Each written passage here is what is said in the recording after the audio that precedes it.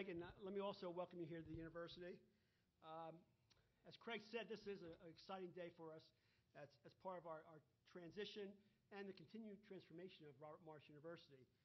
Interestingly enough, as we continue to grow as a comprehensive residential university, which really began 25 years ago, making that transition that really has raised the profile of this university tremendously and the success of the university. Division I sports have played a critical role in that evolution of the university. From the standpoint of creating really exciting athletics on the campus across all of our 23 sports, obviously including football, but also really creating a sense of student life and a student experience at this university that's part of that transformative experience that we worked very hard to create for students, whether you be traditional age students or even adult students or non-traditional students. From alumni relations, seeing alumni get more and more excited about the university, both in terms of the value of the degrees as the academic profile of the university increases, but also to come back to campus and really engage in the athletic events as well as the other events that take place here. The name recognition of the university, you cannot deny in our society today that sports play a critical role in helping a school like Robert Morris University raise its profile, and obviously football has played a critical role in that. So combined with all those things and the continued growth and progress of our academic programs and our institutional reputation, we're very, very excited about the success we've had of a relatively short history of football at Robert Morris University. You know, we've only had football at this university for 18 years, and we've only had one coach in that time period, Joe Walton. And Joe has been extremely successful, taking a program truly from scratch. I mean, less than scratch when we started the program. And he really was very creative, moving from the professional ranks that he had an illustrious career both as a player and as a coach, and then coming to a college, an FCS college, and really building a program from scratch, as I said, with no players, and it really has taken on a tremendous level of success for himself, for his student athletes over the years, as well as for the university. So with all the success that Joe's had on the field, and I know we'll talk about that later, he really has been beyond just being a great football coach. He is a great builder of character and leadership of young men who are truly student athletes at the FCS level here at Robert Morris University. And so his athletes have gone on to do great things beyond football, and some have even gone on into the NFL, as we know. The Tim Halls and the Hank Fraley's and so forth have had very, very good careers in the NFL. But more importantly, a lot of the players have gone on to be great citizens and great providers for their families and their communities. Part of that athletic importance to the university is not only the success of the field, but what it does for these young student athletes. It really ties very closely into our whole idea of student engagement, wanting our students to have a learning experience that goes beyond just the classroom. And you cannot deny at our level the importance that has at the Division I sports level. Our student athletes truly are engaged in all the right activities that you'd want from student athletes in college sports today. So with the success of Joe, we cannot really deny the fact that he has been instrumental in the rise of this university, all the way to the point of having his name on our stadium, which was a great honor to have bestowed on Joe when we were able to build that stadium in 2005 and open it. As you know, in our history of our program, we started the program in '94, and first number of years we played at Moon Township High School, which was a great facility, but it was still a high school. It wasn't on campus. But I was very fortunate my first year in '05 to come in, and we just opened the stadium. And that really did help to elevate the program, to be able to create that kind of excitement I talked about earlier with our students and our student athletes. And it clearly has to help with recruiting and that overall experience for our football players and the coaches that have coached them over the years. This past year, we were able to, for the first time, put lights in the stadium, which really adds a whole new dimension to the experience, and we'll hope to do more evening games. In fact, this past homecoming that we had this fall was probably one of the most exciting days on this college campus, and football played a critical role in that excitement. We had alumni coming back who had not been on this campus for 40 years after graduation, and they came back, and the numbers were off the charts, and the attendance at the football game that evening was beyond what we ever expected. It was standing room only. We actually had to turn people away. We never thought we'd see that at our stadium, and it was really an exciting time. Plus, to win the game, play under the lights, fireworks after the game, it really sort of culminated what we've been working on for the last 18 years, and again, a lot of that is attributed to Joe Walton. And I also mentioned when I talked about Joe, my first actual official/unofficial duty as president in 2005, actually a week before I think I was actually on the job, they invited me back because we were just doing the inauguration, the opening of the new football stadium, the Joe Walton Stadium. And so as a new president, along with Ed Nicholson, who was still actual president at the time, I was given the opportunity to say a few words at that opening. And what I said at that time, and I still reflect on this today, because there's a real personal aspect to Joe that many people may not know. As someone who grew up in New Jersey, I must tell you that I'm a lifelong New York Giants season ticket holder. But that's okay with Mrs. Rooney, who's on our board of trustees, because Rooney Mara, get it? Mara's the Giants. We're in the family, as Mrs. Rooney told me. I did say, as a child growing up and watching the New York Giants as a kid back in the early 60s with those great New York Giant teams, Joe Walton being one of those players was sort of a hero of mine as a kid growing up. And then 40 years later, here I am, his boss as president of the university, and having the opportunity to work with Joe. And that was exciting in 2005, but it's even more exciting today after having the opportunity to work with Joe directly and Dr. Coleman in our athletics program over the last 7 years, and seeing Joe not only as a coach but as a person, and his passion for collegiate athletics in the truest sense in which collegiate athletics should be played and run. And so Joe really is, as I said earlier, not only a great coach but a great builder of character of young men, and we're very proud of that. Last I'll say, and I'll turn it back to Dr. Coleman, when I think about Joe and the success of the program, obviously we talk about all the championships and the bowl games he's won and so forth at the university. But the one thing I always look back at, he's graduated his athletes. He's had a great APR over the years. As we know, is one of the key measures we're looking at today within the NCAA, and that's been a success for us. But more importantly, I hope you realize that in 18 years of football at this university, Joe has had 14 players who are academic All-Americans. That is unbelievable. And this past year we had 3. And the only school in the country, I believe, that had 3 academic All-Americans on its football team. So not only is he winning on the field, he's winning in the classroom. And that says a lot about where college athletics should be today, and we're very proud of that. So with the success and the support that we've had with Joe, we're looking for the next 2 years having as much success as he's had in the past, both on the field and in the classroom.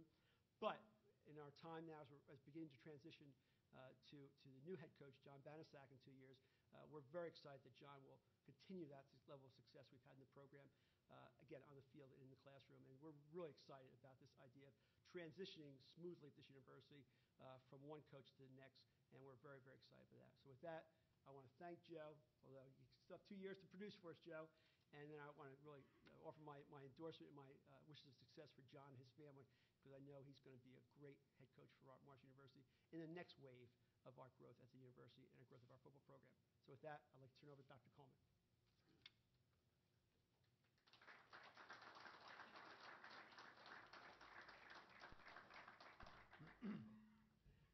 Thank you, President Dell'Omo.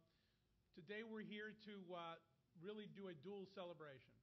A celebration of the past, present, and immediate future, and then most of all, today, a celebration of the future to come beyond 2013 with our new coach-in-waiting, John Banaszak.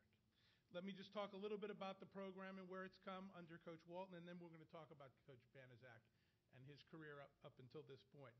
Coach Walton, as most of you know, graduated from Pitt, where he was a 2-time All-American at tight end, had a 7-year playing career with the Washington Redskins and the New York Giants. His NFL coaching career, prior to coming to Robert Morris, was as head coach of the New York Jets for 7 years, an offensive coordinator for 2 years with the Pittsburgh Steelers, you've all heard of them, under the legendary coach Chuck Noll, and 14 years as an assistant for the Redskins, Giants, and Jets, including 5 of those years as an offensive coordinator. He was named head coach of our football team on July 27th, 1993, with our first football season in 1994, as Dr. Dell'Omo said, taking place in Moon High School Stadium. Since that time, our football program has won 3 outright Northeast Conference titles and has shared 3 other titles for a total of 6 conference championships. In 1999 and 2000, the 2000 year of particular note because we were undefeated, we were named the Division I AA Mid-Major National Champions by Don Hanson's National Weekly Football Gazette. The last decade, the Northeast Conference moved from non-scholarship football to scholarship football. And we've made that transition well, culminating in a Conference championship in 2010, and the first ever Northeast Conference berth to the NCAA FCS playoffs.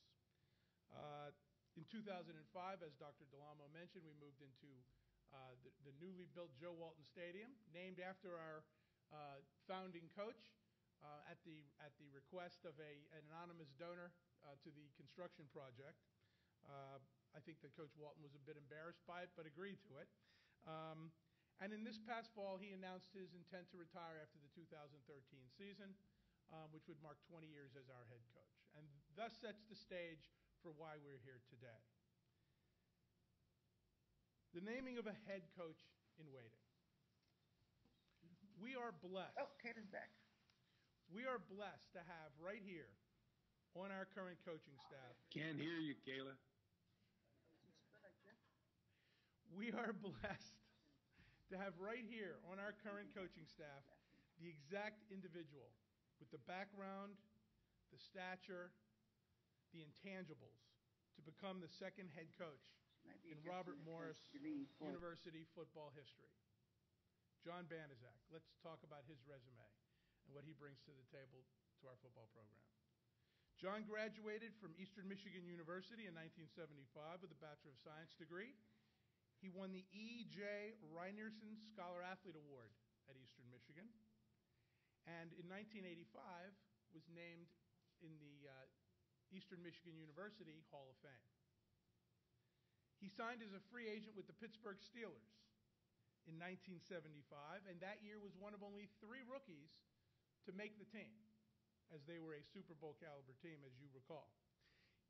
Coach Banaszak, back then known as John, played a prominent role in Super Bowls 10, 13, and 14, initially as a special teams player and ultimately as a dominating defensive lineman. Probably the single greatest highlight in John's Super Bowl career was in Super Bowl 13, when he was named Defensive Player of the Game after amassing 6 tackles, 2 sacks, and a fumble recovery in the Steelers' 35-31 victory over those nasty Dallas Cowboys.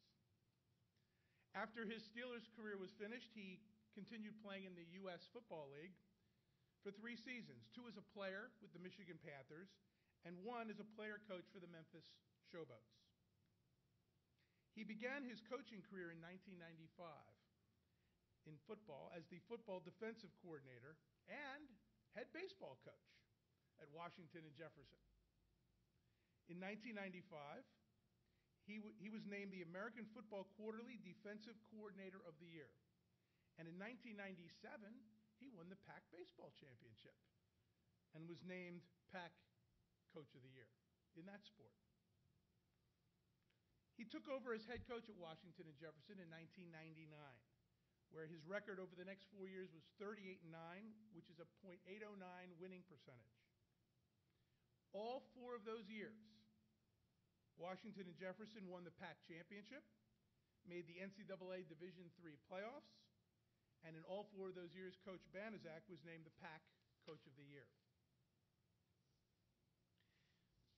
Coach Banaszak began his coaching career here at Robert Morris in 2003, and 4 years ago was named to the position of assistant head football coach, a prelude to why we're here today.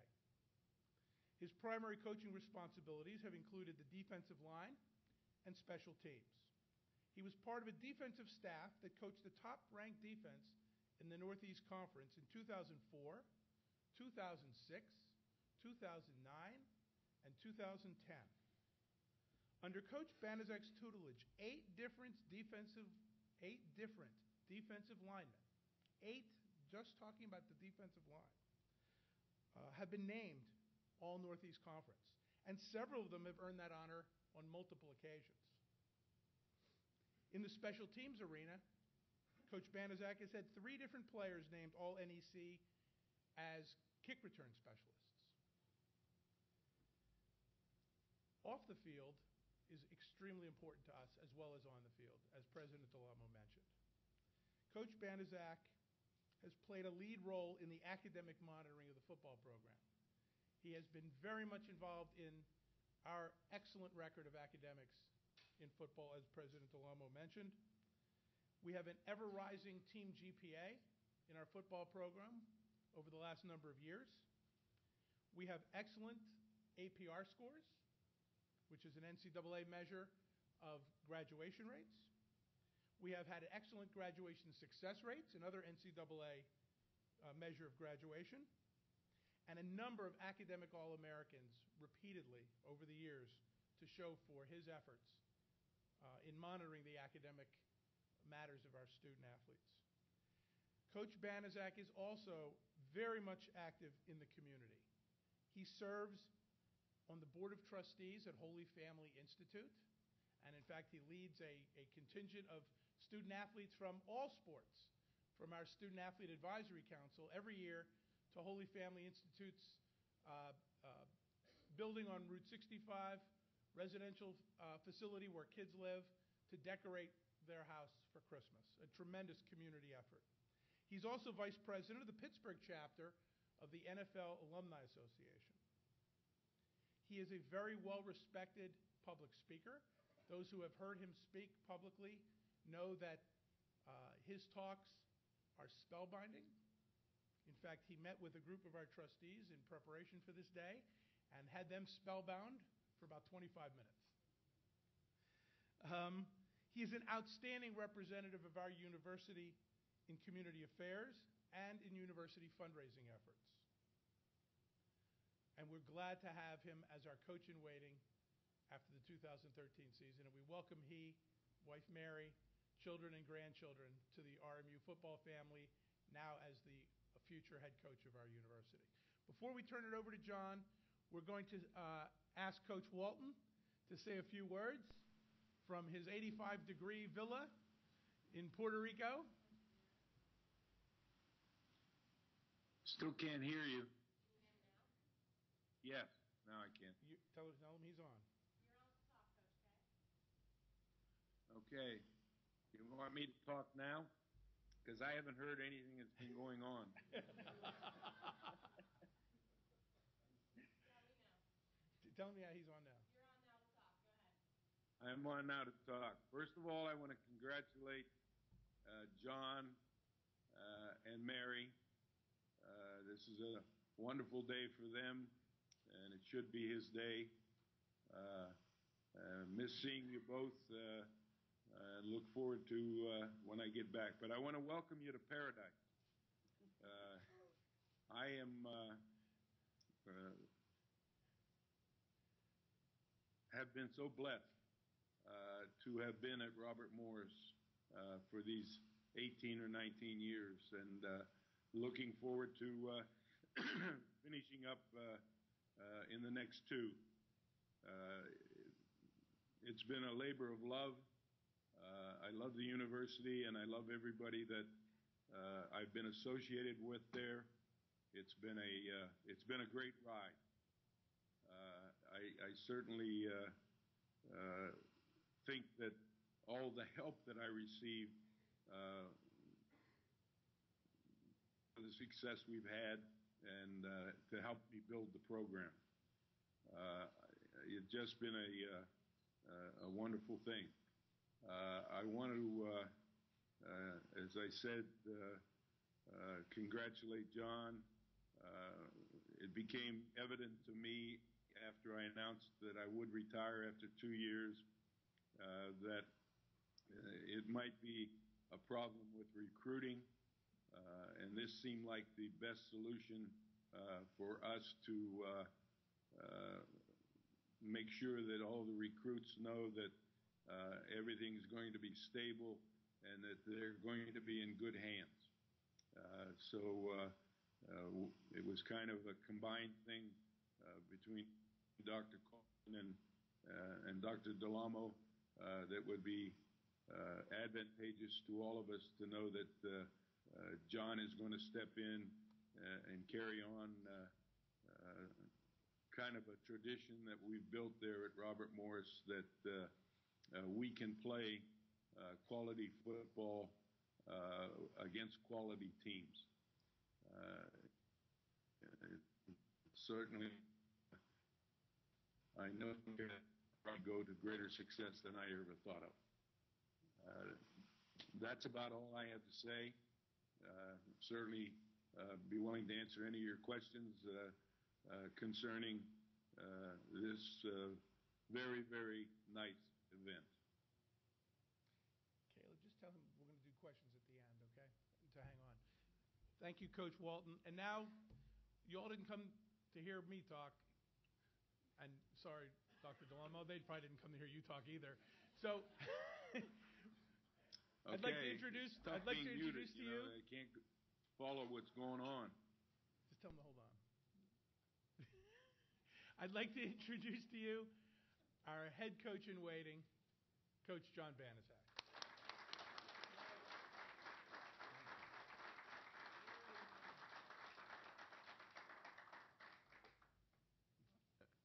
Thank you, Craig, Dr. Dell'Omo, and guests. It's been a tough day so far. Last night I wrote a speech. I had trouble with printing it.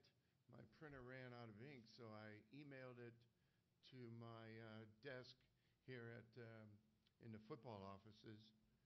And get to the office this morning, and there's an accident and no electricity, and I can't get on the internet to retrieve my speech. But I do have page 1 and 2, but I lost pages 7, 8, 9, and 10, okay? So you're going to have to put up with this. What a great honor and pleasure it is for me and my family to be introduced as the second head football coach here at Robert Morris University. There are a lot of people responsible for this, and I certainly want to thank them. Dr. Dell'Omo, your guidance and leadership at this university since you've been here is absolutely extraordinary.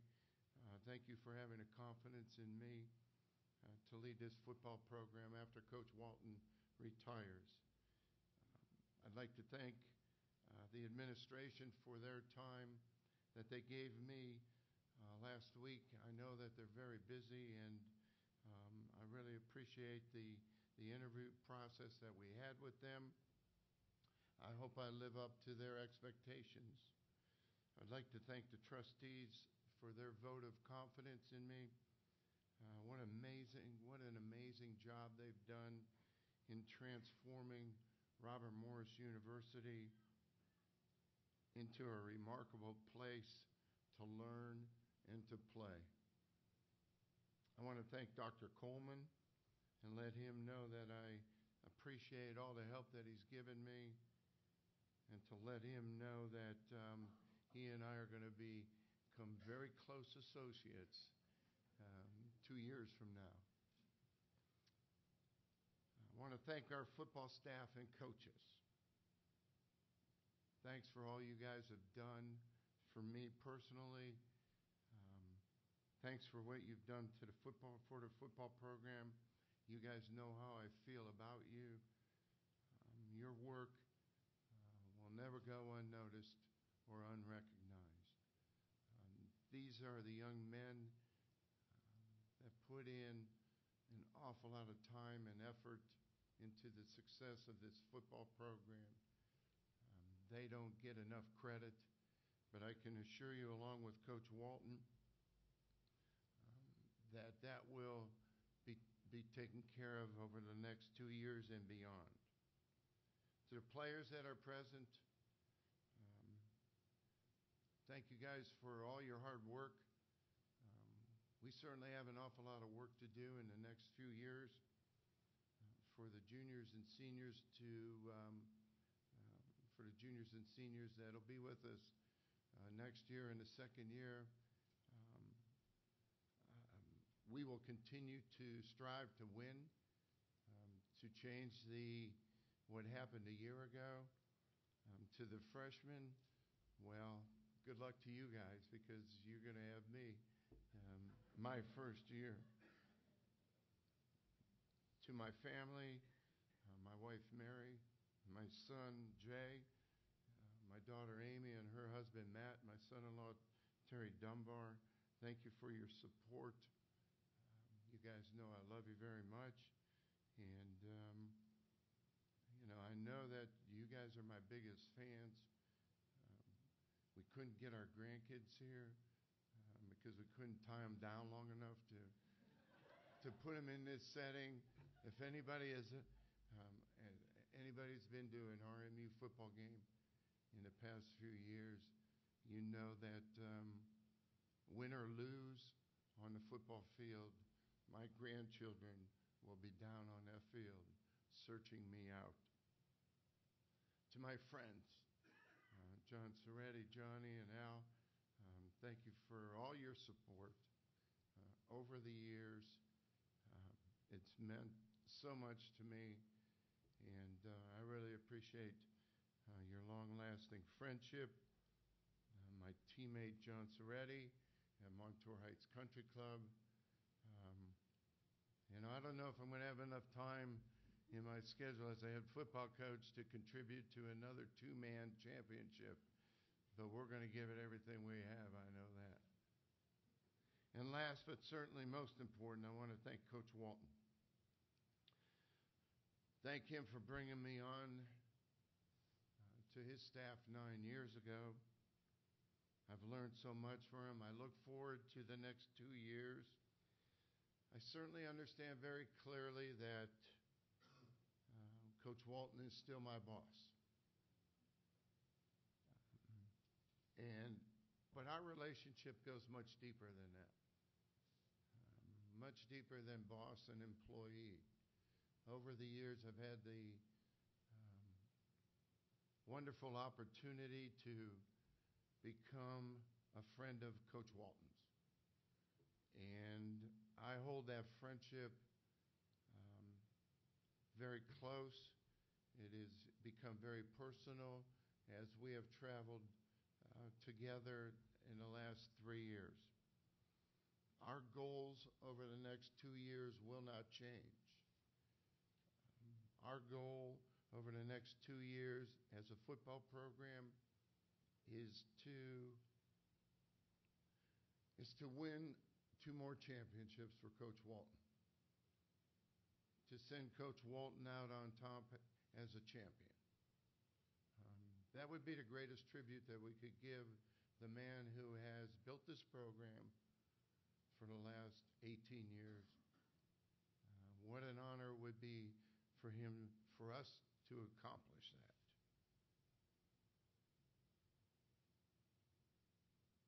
Our goals again will not change. As a matter of fact, they'll be intensified as we work hard to accomplish those goals. This will be a smooth transition. There's no question about that. This really isn't about me, and it really isn't about Coach Walton. This is about the young men that we mentor, the young men that we bring on this campus to serve. These student athletes and the remarkable job that they do on and off the field. I believe that I am much more than a football coach to these young men. As a matter of fact, I believe that I have to be more than a football coach. If all I am to them during their years here at Robert Morris University, then I've failed in my responsibilities. I believe I have to be a teacher, a counselor, a therapist, a surrogate father figure, and a role model to them. Because we're only on the field for a short period of time during the day. There's a job of a football coach and a role of a football coach. And I cherish the role of a football coach more than I enjoy the job of a football coach. I have behind my desk a plate of candy bars and jugs of M&Ms. I learned that from my head football coach, Dan Boyster, at Eastern Michigan University. I want to build a relationship with these young men that will last a lifetime. I want them to have the same experience that I had in my 4 years of college football. And if I can accomplish that, if 20 years from now, well, I won't be coaching 20 years from now, but 20 years from now, if these young men can call me up and ask for my advice, I will know that the time spent at Robert Morris University will be time spent that was very, very good, not only to me, but to these student athletes. I'm all in this. I told that to Dr. Dell'Omo that he can use me in any way, shape, or form that he sees fit. I'm very active. I want to be seen on this campus. I want them to tow wrecked cars onto this campus when we're playing Duquesne University. And I want to be part of that smashing of that car. I want to attend basketball games on this campus. I want to get to know the students on this campus. I want to invite those students in person to come and see a football game.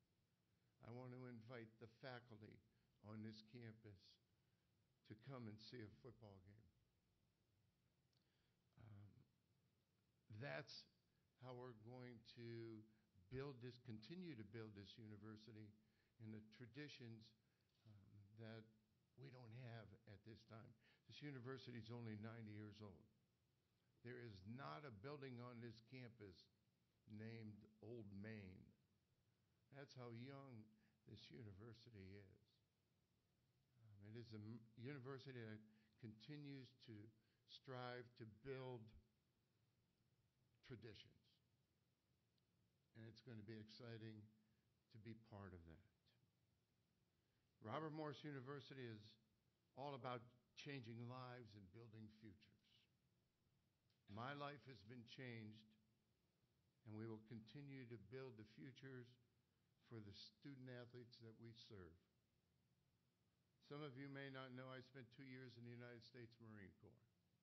There's still a little bit of Marine left in me. Ronald Reagan once said, most people go through life wondering whether or not they've made a difference.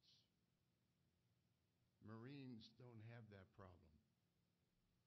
I've taken some editorial privilege and have added Marines and good coaches don't have that problem. I want to thank you so much, Dr. Dell'Omo and the administration, the trustees, the athletic department, for giving me the opportunity to continue to make a difference. Thank you very much.